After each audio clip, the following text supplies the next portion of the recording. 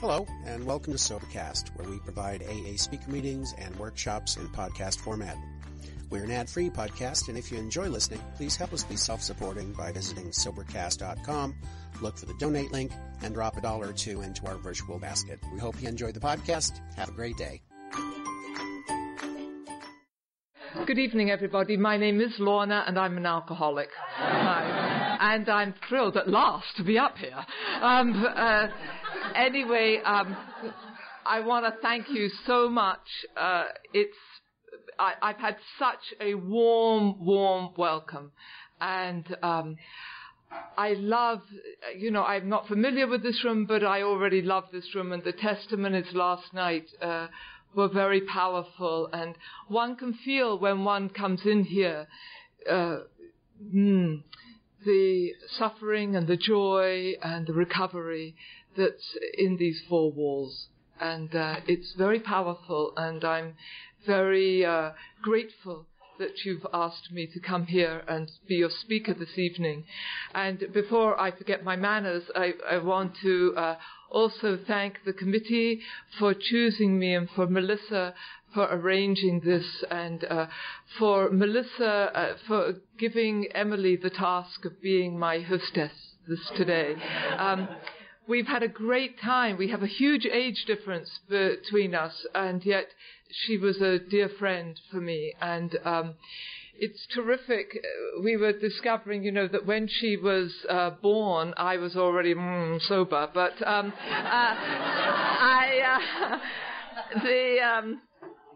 it's like stunning. I was telling her that I remember being in a meeting once, and this woman was whining on and on about being 35 years old and wasn't married and her life was a mess. And some fella said, "Oh, for God's sake, shut up." He said, "I've got suits that are older than you." And it was wonderful, and we did have a grand day. We went around, we shopped, and we went to the art center, and quite frankly, I was a little surprised that Des Moines, Iowa has such a fabulous collection in its art center. I mean, I was really blown away. So I'm very grateful, because I know that you have the opportunity of all sorts of people that you can choose to come here. And not only have you brought me here from the holy city of New York, but you have, I'm staying in a very SMART hotel, and lovely gift basket, and just very, very nice. Very, very nice. I feel quite special. Anyway, when I first used to speak, I used to think, when I finished speaking, I used to think afterwards, good God, the next time I speak, I must get my story straight. And I realized there's no getting it straight, because it changes all the time. For instance, the thing of recovery, before I came into Alcoholics Anonymous, and in fact, before you made me an alcoholic, I had a very decent childhood. I had a very nice childhood. And then as I sort of grew in recovery, I thought, oh my God, my childhood was terrible, deprived, terrible. And my parents took on sort of a demonic proportions eventually, And then as I got more sober, I realized they were the perfect parents, and I was very grateful to have those parents, and things turned around. And, when I first came in, I felt that, lower than low, and then I got into this thing of I deserve and I should have, and actually my sponsor used to say to me there were two things she never wanted to hear out of my mouth. One of them was, it's hard for me. It's hard for me to make phone calls. It's hard for me to be friendly. It's hard for me to, end the sentence. And she said the other thing was she didn't want to hear was, I deserve.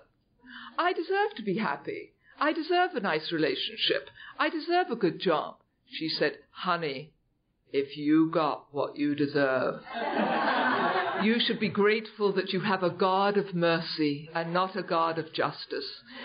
So everything has flipped for me in sobriety, and if you stay sober long enough, eventually it keeps coming around, and one's solid ideas change.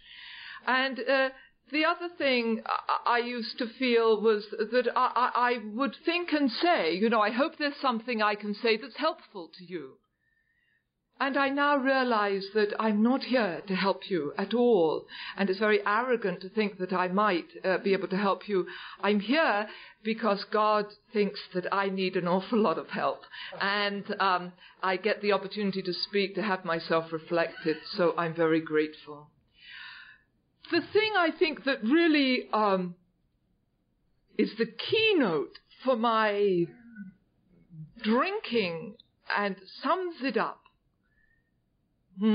is that life passed by. And I just could never get it together to get things done. I mean, I came of age in the 60s, and I've never been to a rock concert. And, I was friendly with Mick Jagger, and it just all seemed too much to get to a rock concert. I'm interested in the ballet, and I've never seen Nureyev or Fontaine dance. It just seemed like too much to get a ticket to go. I'm intrigued even today about people that ski, that they actually get all that equipment together and the skis, and then they get to the travel, to the slopes, and then they get on those lifts, and it's just like, it's too much. And so much of life just passed me by. I just couldn't. And I think actually one of the saddest sentences in the Bible is, and Jesus passed by. Can you imagine sort of someone saying, hey, you should have been here a minute ago. Do you know just who walked by here? I mean, but that was the story of my life. I just kind of missed out. And at my bottom isn't some thunderous, bell-clanging bottom. It was a slow, rotting disintegration of the fabric of my life. And I often describe it as a plane coming into land without its landing gear. I belly flopped along the runway for quite a while, and finally all the undercarriage was scraped and the wings were hanging off and the passengers were strewn all over the place, and there were panties and bras on the bushes and luggage, and, it was just a mess. And part of the belly flopping was I was in London. I had a very prestigious job. I'm the first woman art auctioneer in America with a very highfalutin auction house. And I was in London on business.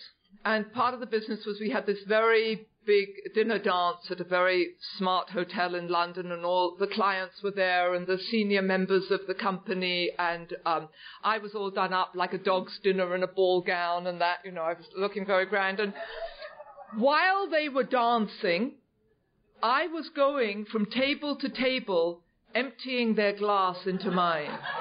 And I knew there was something the matter with what I was doing. I knew that somehow my behavior didn't go with my outfit. But I couldn't quite get what it was that was the matter. And I forgave myself by saying, they wouldn't understand, and who gives a damn about them and their square, and I don't care. Anyway, I was, of course, having a tawdry affair, as one often does when women are coming into the program, and it was sort of like some gut-wrenching, awful heartbreak thing with some creep. And I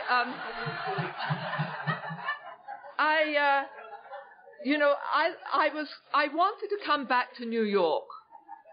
It was July of 1976, and America was celebrating its bicentennial, and I wanted to see the tall ships going up the Hudson and the East River. And I was so enveloped in this affair and what had gone on. He was in Paris, I was in London. I mean, it sounds very glamorous, but it wasn't. And just icky. And I remember being so wrapped up in self that my father was standing by the garden gate, waving me goodbye as I went to London Airport. And I was like, yeah, bye. And it was the last time I was to see my father. He died very suddenly. And that memory fills me with regret. You know, they say you will not regret the past or wish to shut the door on it.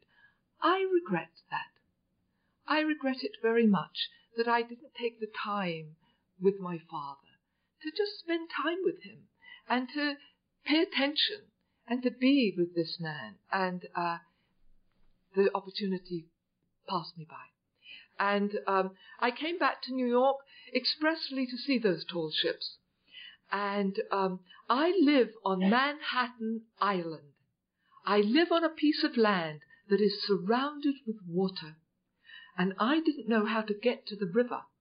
I didn't know that I could have gone out of my apartment and turned left or right, and I would have hit a river eventually, you know.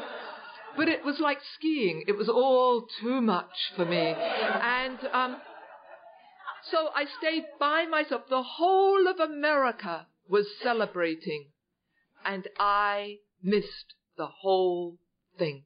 And I was in my apartment by myself drinking.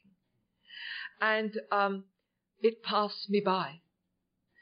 And, you know, I was going, this chap came back from Paris, and at the end of my drinking, I had brunch with him this particular day, and I got up in the morning and I'd fixed myself a carafe of vodka and orange juice. And I poured myself a tumbler full, sort of like this, you know, breakfast drink, of course. And I drank down this, I love drinking on an empty stomach, and I drank down this, a great gulp of this vodka and orange juice concoction, and I remember thinking to myself, I took it and I looked at it, and I said, good God, I am drinking in the morning. This is a morning drink. And I looked at it with great wonderment, and it is said, you know, that the beginning of wisdom is to call something by its correct name. Now, I'd had a drink in the morning many, many times, but I called it brunch, or I called it a gallery opening, or I called it toasting the bride, or summertime, or on the beach, or something. I lived in Spain for a short while. I had cognac in my coffee every morning, and I called it continental.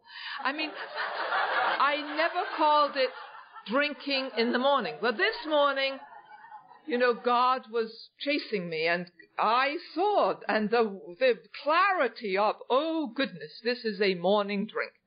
And, but then the disease came whispering, and the disease said, Lorna, really, the sort of woman you are, the kind of job you have to hold down, the mind of you, just the you of being you. Why do you make life so difficult for yourself? Why don't you give yourself a little break? Why don't you do this every morning? It would be so helpful to go to work with a little lining of vodka and orange juice in your stomach. Would help. And I said, you know, you're absolutely right. And I was having brunch with this chap, and I got in the shower, and with that thought, I could not release the glass from my hand. I could not physically put the glass down. And I was, you know, washing myself, trying to keep the glass out of the spray of the shower. And I had brunch with this fellow, and it was a disaster, horrible. We parted angry, and I ended up on the steps of the Metropolitan Museum of Art. And I don't know if any of you have ever been to New York and seen the museum, but it's got, you know, a big flight of steps going up. And it was summertime, August, and they were people were sitting on the steps. You know, people were together and going up and down the stairs, and tourists and life. It was life in New York on a summer afternoon. It's just happening. And I could see it. I could see that it was life. And I couldn't get to it. And up until that time, I'd never felt so screamingly alone in all my life. Now, I had a big job. I was very young. Just before I came into the program, you're going to be stunned to hear, just before my 31st birthday. And why did I have no one to be with when I was 30 years old? Why had I no friends? Why was I so alone? Why was I so isolated? And I'm 28 years sober, and it's just that part of my disease is just occurring to me, how isolated I was. And anyway, I felt lonelier. I felt as lonely or lonelier in sobriety. But up until that time, I'd always squashed that feeling with booze or drugs or something. And, acid was one of my favorite things. But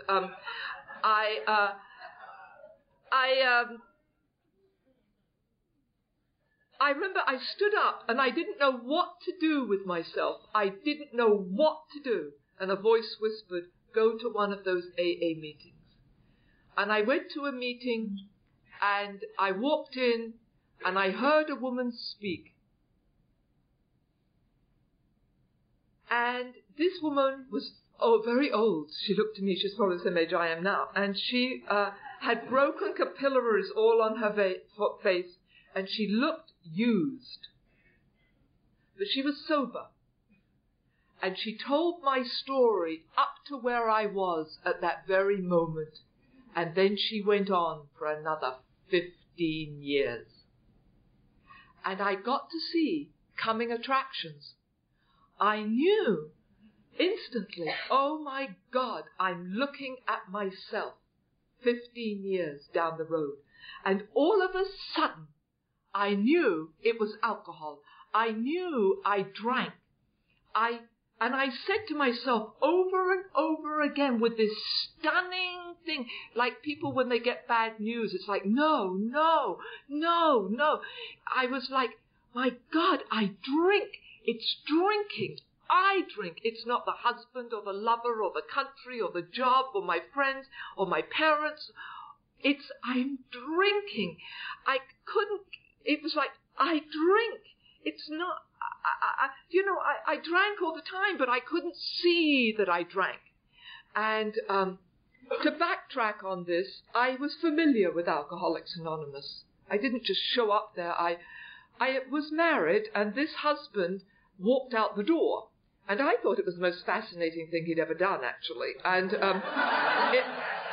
it really caught my attention. And I was dreadfully upset about this breakup of this marriage. And I was with a friend one night in a sauna. We were sitting there naked. And she said to me that the previous night she had gone to this meeting called al-anon. And she said, Lorna, all the women sound just like you.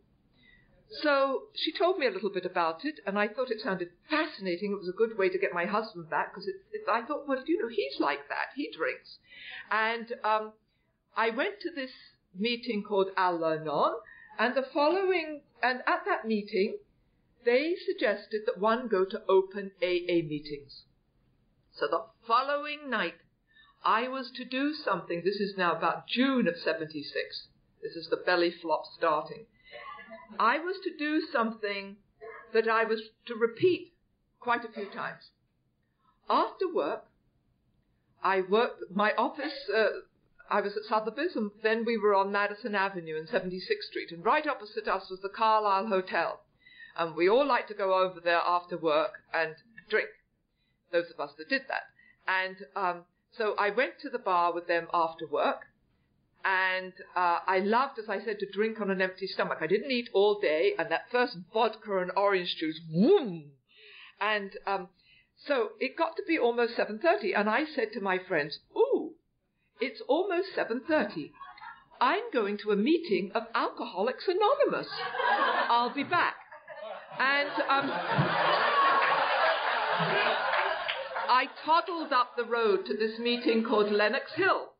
And Lenox Hill in New York in those days was considered the very sort of silk-stocking, blue blood meeting of Alcoholics Anonymous. There were, the lawyers and the doctors and the ladies that lived on Park Avenue and all that type were there. And I walked in, and I'd researched it. I knew that it was an open AA meeting, and that people like myself who weren't alcoholics could go there. So I went, and it was a 3-speaker meeting. And this chap got up on the stage, and he said, "Good evening, my name's Don, and I'm an alcoholic." And I can remember thinking to myself, well, good God, we don't all want to know. I mean, surely there's some things you keep to yourself, Aren't you ashamed to say that out loud?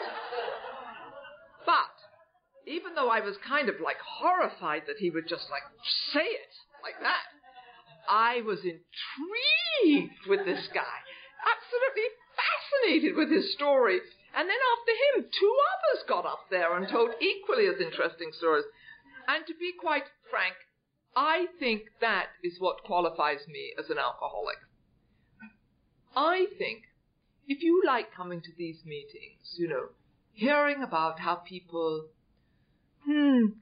attempted suicide or murder or, lost their jobs or their families or threw up on their clients or were crawling on the bathroom floor, waking up in strange places, and you find that fascinating, there's something the matter with you.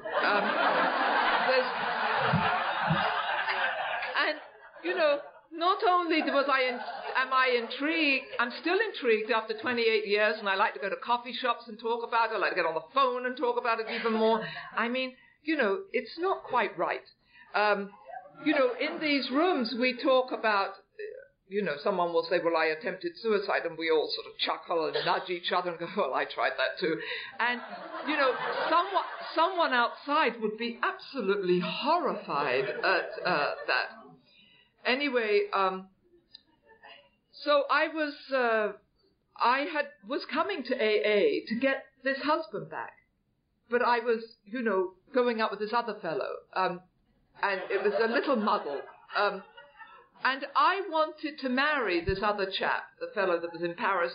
The fact that he hadn't asked me or even mentioned it seemed to be not a problem, minor.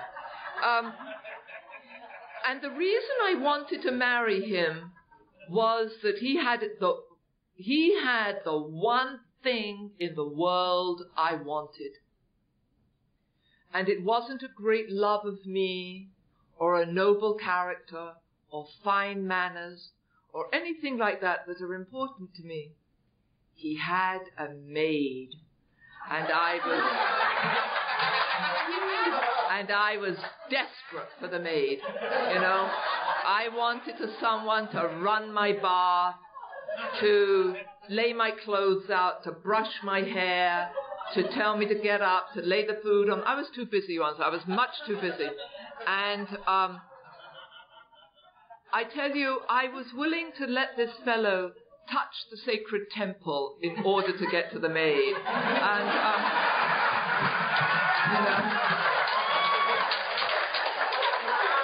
in some circles, that's called prostitution.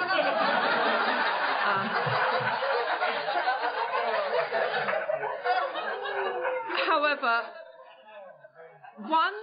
part of my seedy bottom, part of my just tawdry, I think it's a very female sort of situation, was one weekend I'd stayed over at his place on a Saturday night, and we'd been intimate with each other, but, what did I know about intimacy? What did I know about the sacredness of my body and feelings of love between two human beings? It was coffee, bagel, and intercourse as far as I was concerned. It was sort of nothing to treasure or anything like that. And I woke up this Sunday morning, and we're in his den, and, you can imagine the whole sleazy scene. I'm wearing his dressing gown, and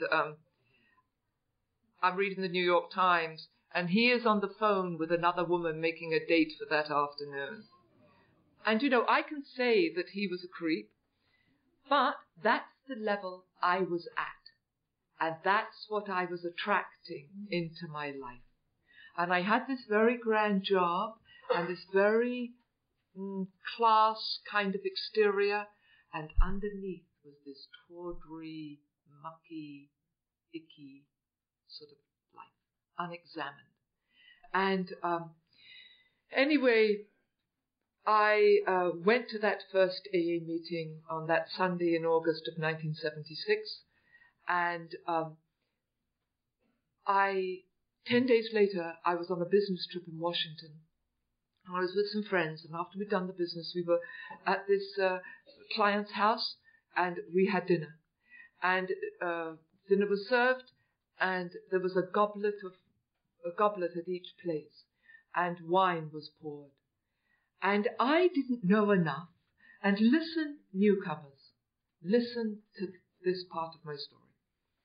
I didn't know enough to say no thank you. I didn't know enough to remove that glass. I didn't know enough to ask them to take it away. I thought the whole process of sobriety was about learning to resist alcohol.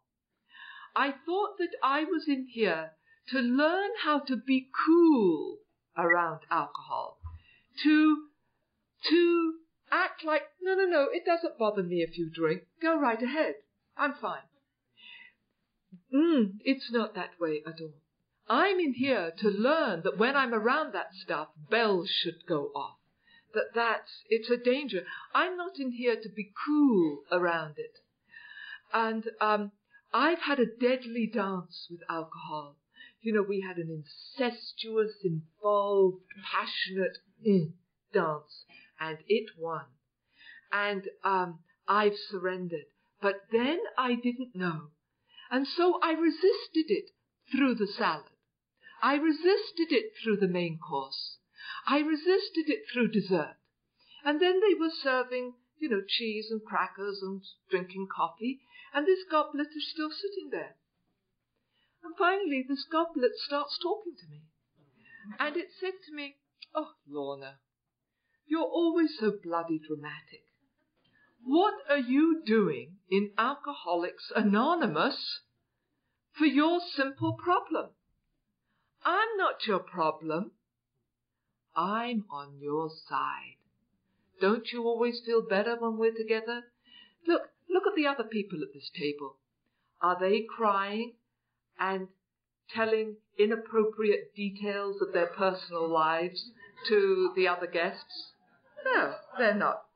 Are they laughing too loudly? Are they telling crude jokes? No. Why can't you be like them? Why can't you sip? Why do you always have to knock it back? I'm with you. I'm not against you. Your problem is you need to lose 10 pounds. And you need to go to the gym. Have you ever read the classics? No, you've never read the classics. Why don't you take a course? And it went on and on like this. And finally I said, you're absolutely right. I have really overreacted. And I reached out and I took this goblet of wine, which by now was sacred elixir, and I took a sip of this wine. And whereas 10 days before, on that Sunday where I sat on the Metropolitan Museum of Art, I had drunk all day, all night. I could not get drunk. I couldn't get sober. I took this one sip, and my soul went into total terror. I felt that terror in sobriety, but it was so powerful for me. And I felt as though these huge doors were coming across the film of my life, and they were going to shut with this huge thud. And I was going to be on one side, and you were going to be on the other. And I would be irretrievable. It wouldn't be like you didn't want me with you. It would be like you weren't able to get to me. There's a fabulous story in the Bible, I think it's very poignant. and I know you can mention Jesus in an AA meeting and clear the room, and I don't mean to be offensive to anyone, but there's a fabulous story, where Jesus, there's a young man comes to him and he says, what do I have to do to gain the kingdom of heaven? And Jesus says, well, you have to do, honor your father and mother and give to the poor and all that. He says, well, I've done all that. And Jesus says to him, well, that's terrific. Now you have to sell all that you have and come and follow me. And in other words, Jesus was saying, you have to let go of all your old ideas and take on come and see what we're up to. And the young man, it said he had many possessions, he had many ideas, and he turned away. Couldn't do it. Turned away. And it says that Jesus looked after him sorrowing. It doesn't say Jesus ran after him and said, oh, look. All right. For you, the kingdom of heaven is half price. We'll make a deal today. And it was like that. I can't remember where was I up to? Why was I telling you that story? Oh, the doors were closing, yes. I forget. Anyway, so let's go on another track. But I knew that, why was I telling you that? You couldn't, yes, it's all right, don't worry. But, are you trying to adjust something? Oh, sorry. I want to get this part. Yes, don't, hang on a minute. I'm going to think of the answer. Here it's coming. No. But this is the sort of thing that keeps you very humble. Anyway, the following day, I was so terrified with that example, and the following day I came back to New York on the train, and all the way back I cried, and I begged God, please let me back in. Please let me with those people. Oh, I know why I was telling you the story, was because no matter how much you wanted me to be with you, you couldn't come, you weren't going to reach, couldn't get me out of that. I had to want it and come to you.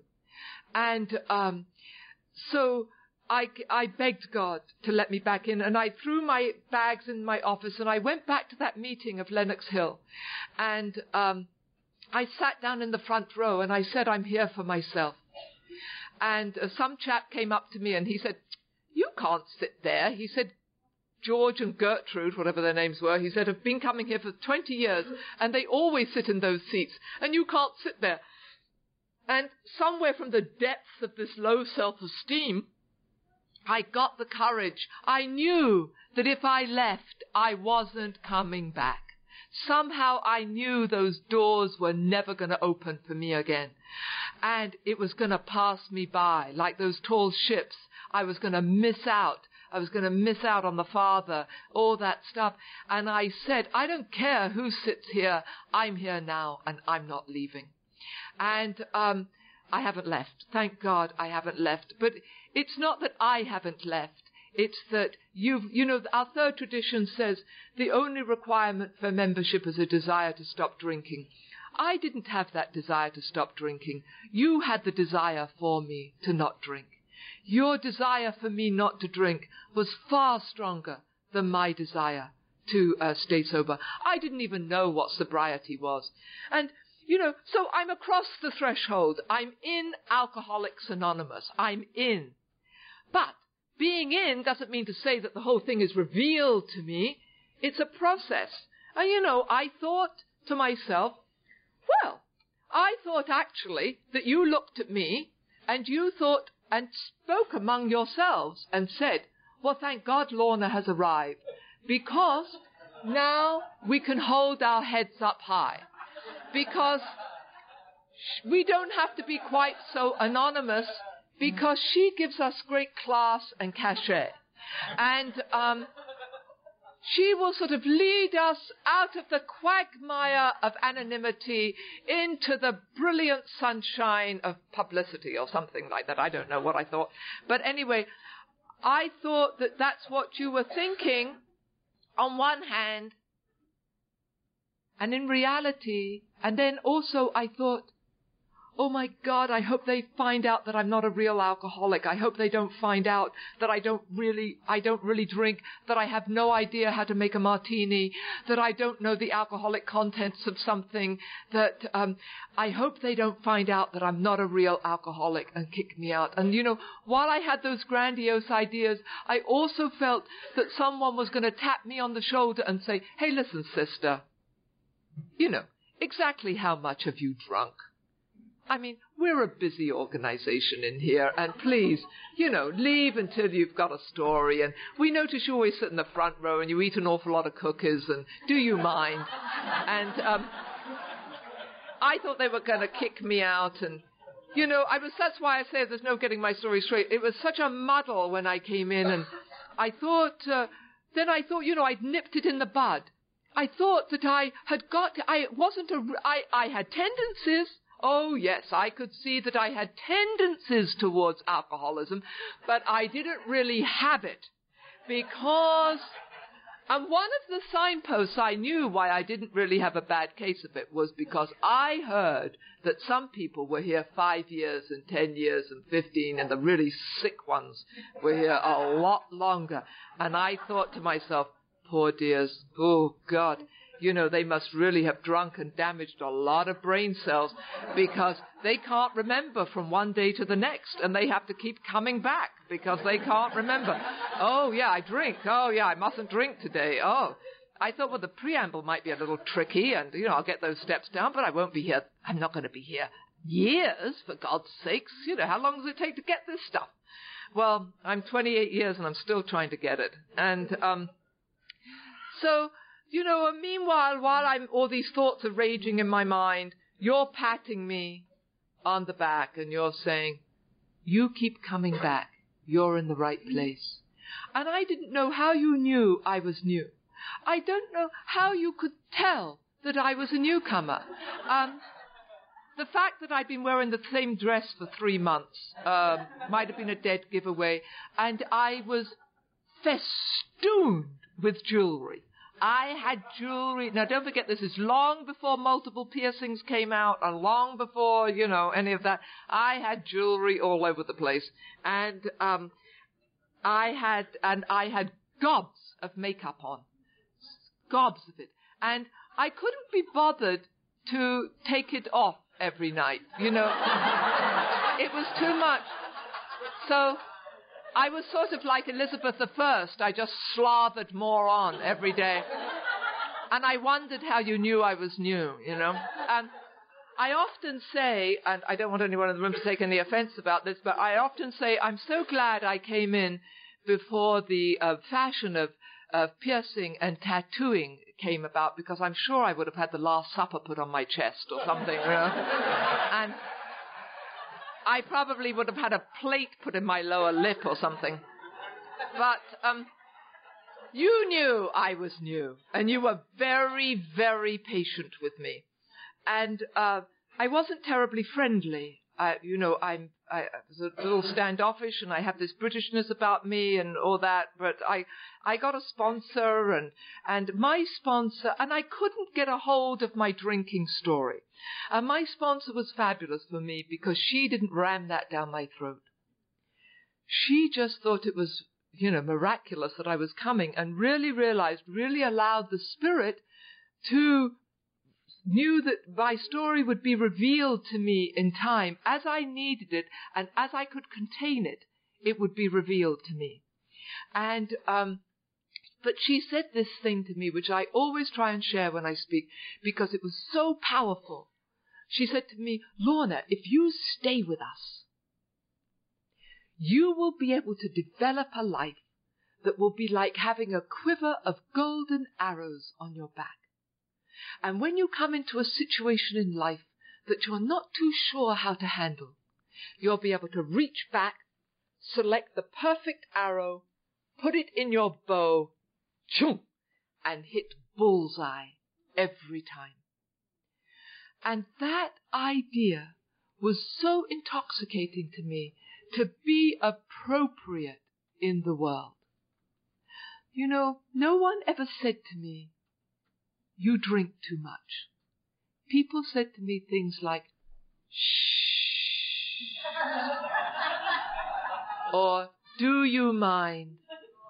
Or I was always laughing too loudly, always inappropriate, always dressed inappropriately. You know, I was the sort that was wearing plunging necklines at funerals and things. You know, I mean, there's a uniform to one's work, what one does. If one's a film producer, one dresses one way, if one works in a bank. But I was like, I don't give a damn what they think. And that's probably the biggest loser phrase I can ever say. This. Well, that's just the way I am. And another big loser phrase is, well, that's the way I always do things. You know, when I have those two phrases going out of my mouth, I've made my world about this big and tight and rigid.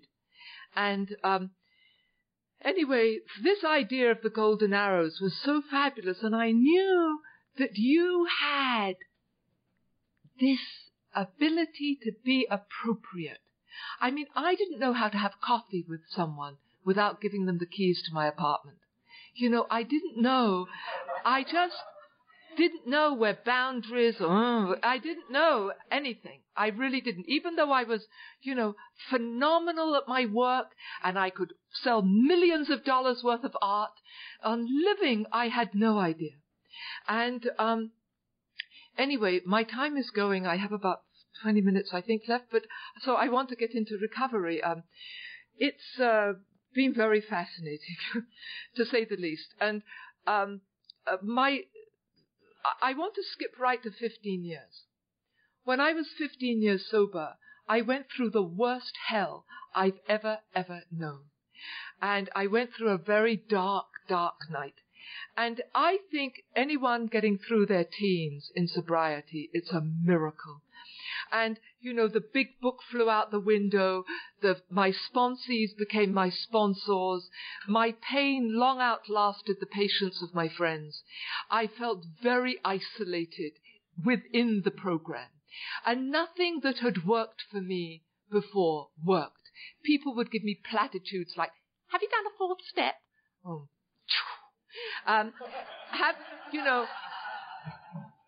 What have you done? All this stuff. And it was then that I had to really let go of spiritual arrogance. I knew how to stay sober, you know, says so in the big book, But I realized then that I was relying on myself and my way of staying sober. That I had somehow, although it didn't look it, although I was on a very deep spiritual path, God wasn't running the show.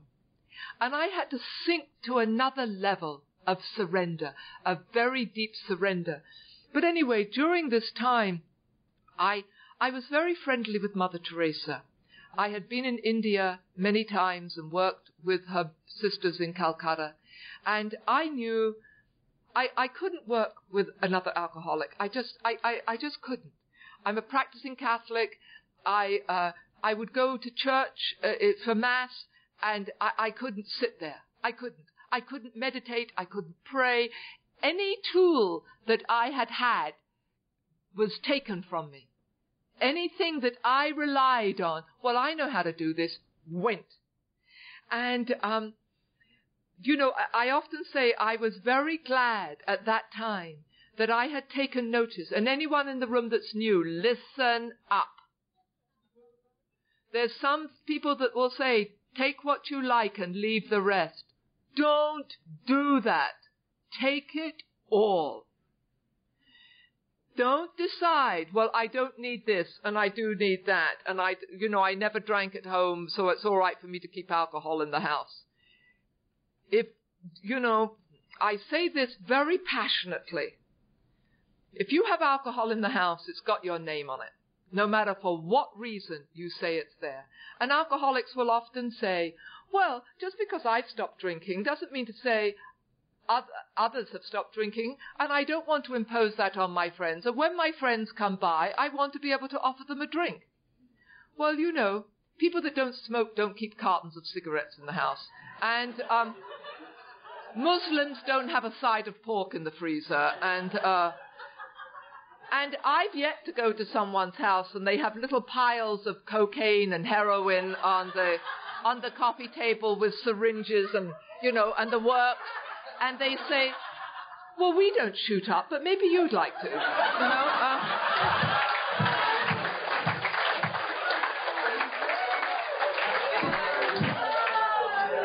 So, when I was going through this trial in my life, which lasted easily 4 years, I was very glad that I'd taken notice of all that you told me to do, that I had no alcohol in the house. Because I say, I don't want to drink again. Of course I don't want to drink again. Why the hell would I want to drink again? I'd be an idiot to want to drink again. But I have alcoholism, and alcoholism wants to drink again. And so I was very glad. And the one thing God left me with was smart feet. And my feet took me to meetings, and I screamed and I cried and I carried on, and I literally sometimes was kneeling on the floor. I was in so much pain. All grandiosity, everything was gone. I just flailed. Anyway, I went off to Calcutta. I thought, well, I'll work.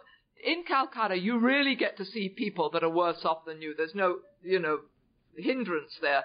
So I was there, and even I was envying the lepers. I mean, they seemed to be better off than me. I just couldn't get to it. And Mother was very, very kind to me, and she knew I was in agony.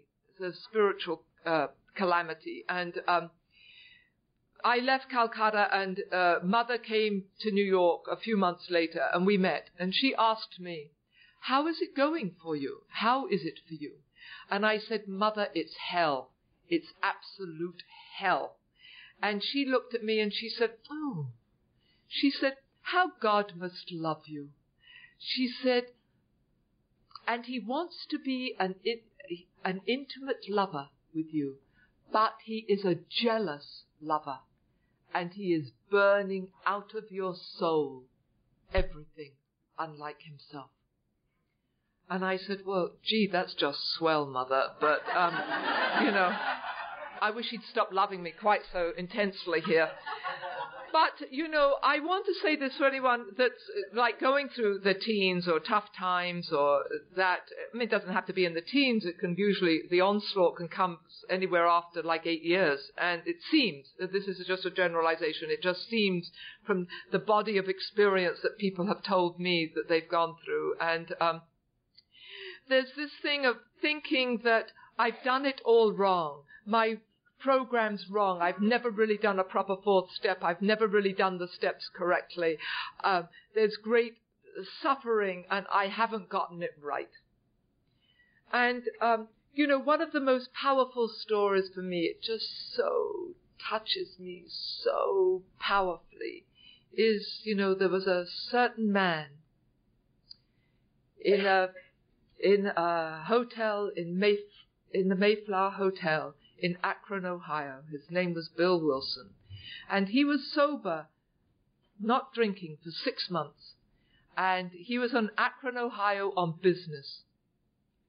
And he was by himself. And the business went south. And he was in that hotel that evening, feeling probably hungry, angry, lonely, and tired. And he could hear the cocktail lounge down the one end of the hall, and probably merriment and people having a grand time and the clinking of glasses. And Bill Wilson was in agony. Bill Wilson was in pain. Bill Wilson felt a failure. And he turned and he went towards the hotel directory, the lobby of the church directory, and he started making phone calls. And you and I are here because of that man's suffering. We are not born out of his success. We are born out of his worldly failure. We are here today because the business didn't go well. What would have happened if that business had been successful? He might have thought, aren't I great? You see, I'm terrific. 6 months of sobriety, I can have a drink. I'll go and celebrate. That wife won't be here, and I'll... So I just want to give that word of encouragement for you if you are suffering within the term of sobriety. It's a gift. I know it doesn't seem like it, but it is a gift to us. It means that we're ready to shed the old and to break into the new. And all birth is very mucky. It's never usually very pleasant to ascend to another level. And anyway, I'm through that, thank God. But I can always, I don't forget it. I don't forget it. It's like an acid trip. One can always have recall to it. And so, my sobriety has been very, very fantastic. I'd really like to get out of these terms of my disease and my sobriety. One of the things I fall into is talking about my disease, and I think it's very dangerous to talk about my disease.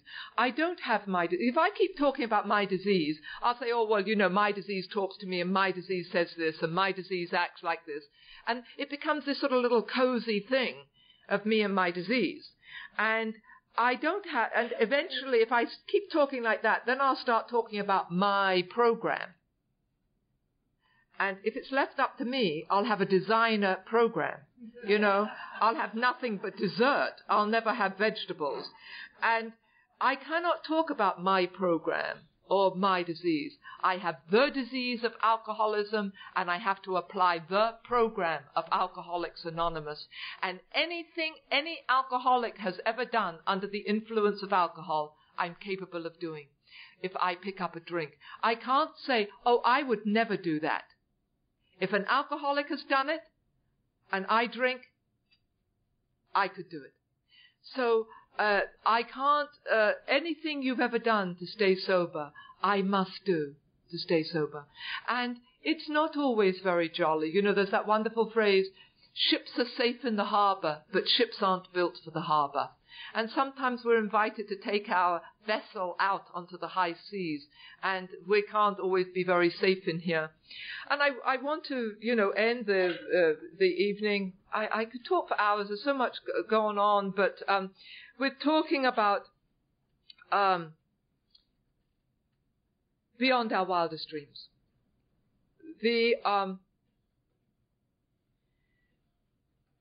When I came in here, you told me that life would be beyond my wildest dreams. And up until about 25 years of sobriety, I thought, well, this isn't so wild. I could think of something far wilder than this. It's not exactly what I would call wild dreams here. I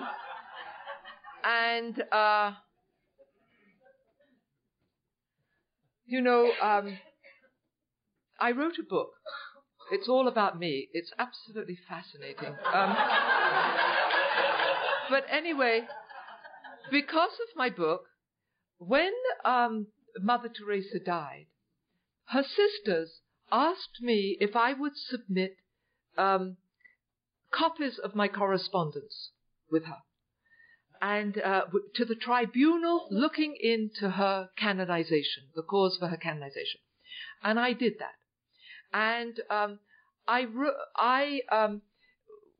this woman, my book had gotten into the hands of this hermit, this female hermit, who lived in a monastery called Christ in the Desert Monastery in Abiquiu, New Mexico. And she wrote to me, and she invited me to go and visit her at this monastery. And I mean, let's face it, how often does one get an invitation from a hermit? Well, so I was there. I went. And I visited her, and I spent some time with her, and it was just a delightful, amazing time in this canyon with this monastery nestled right in there. It was fantastic. And anyway, I wrote to her, and I said, I've been asked for copies of my correspondence with Mother. And she wrote back, and she said, I am praying that you get called as a witness for Mother. And I thought, poor old dear, she's been out in the desert too long. The sun's really gotten to her. Mother and I were close, but canonization, I mean, that's a little. But one day I came home from work and in my mailbox was an envelope from the Metropolitan Tribunal, and it was written in very churchy language, 14th century, that sort of said, we ask you to come and give testimony to the sanctity of this servant of God, Mother Teresa of Calcutta. So, you're looking at a witness to a saint. And I was called before the tribunal and asked for my testimony for my friend. And by the way, I had a lot of correspondence with Mother, and Mother would often write to me about AA. And, well, I'll tell you that in a minute. No, I'll tell you that right now. But Mother was fascinated with Alcoholics Anonymous. Mother Teresa had success with every form of human suffering, but she could not help the alcoholic. And she could not help the alcoholic because she didn't have the words of eternal life that you and I have. She didn't know how to say, I know how you feel. Let me tell you what happened to me. And in the chapel in Calcutta, there's a big, huge statue of the Blessed Virgin, and it stands on a pedestal, and under that statue, Mother put things that were important to her. Maybe prizes, the Nobel Prize or things like that. And little things like that. And pride of place on that statue, pride of place, was our little plastic card with our 12 steps and our 12 traditions and the Serenity Prayer on it in that place in Calcutta. And Mother was intrigued with AA, and Mother wrote me often mentioning AA, and I have given one of her letters to the archives in Oklahoma.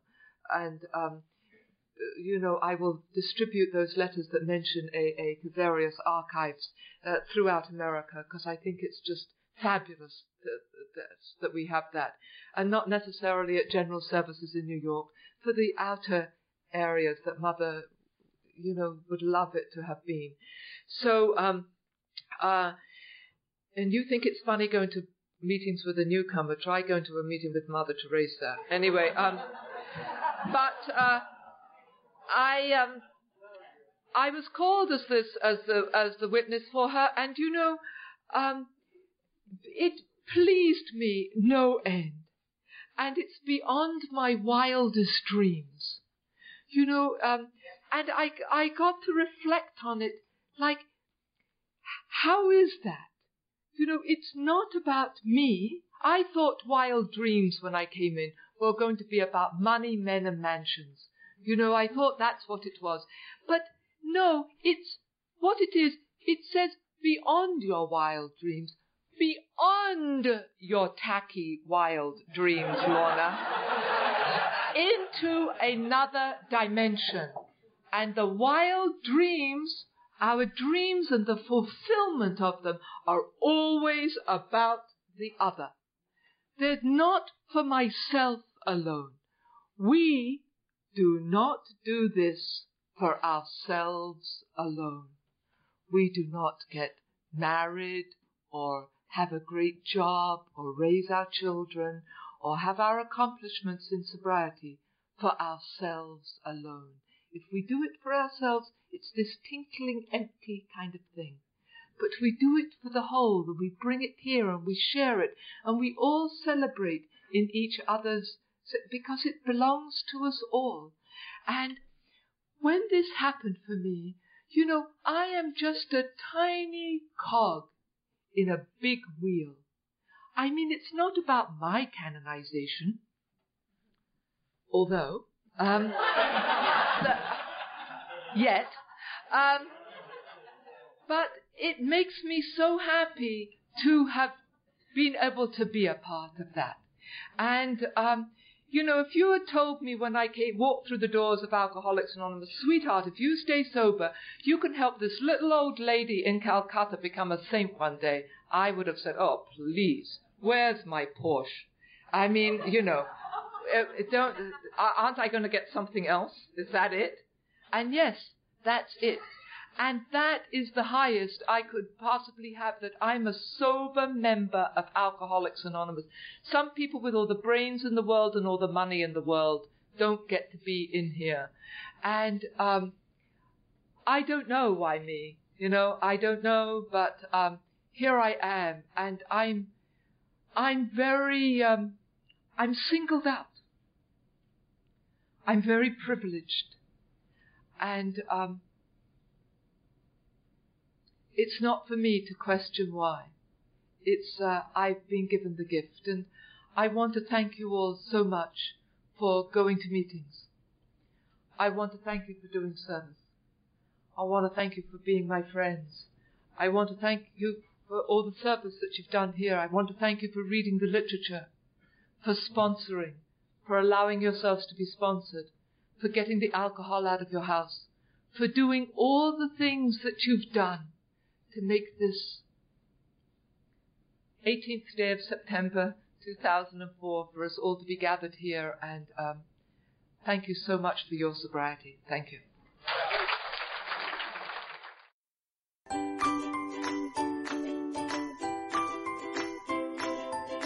Thanks for listening. I hope you enjoyed the podcast. Sobercast is ad-free, and we'd like your help in order to keep it that way.